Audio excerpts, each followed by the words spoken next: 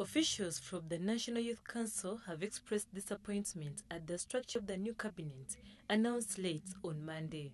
Speaking on the sidelines of induction training to youth leaders at Spring Hotel in Bugolobi today, the council's chairperson Lillian Aber said the new cabinet does not constitute enough young leaders to help the government meet its vision for 2040. Ms. Aber also wants funding to the council increased. Currently, the National Youth Council receives 1 trillion Uganda shillings only. We don't have enough funding to facilitate our activities. And we are looking at lobbying with the government through the Ministry of Finance or the President to increase our funding. Secondly, we need to be autonomous. We need to have a vote, a separate vote. The National Youth Council is supposed to be independent.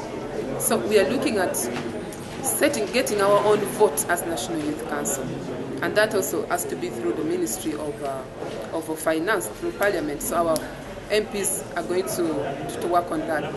We also need to fight for our space in this country.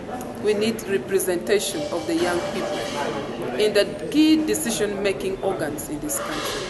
We would like to see more young people being represented across all these ministries.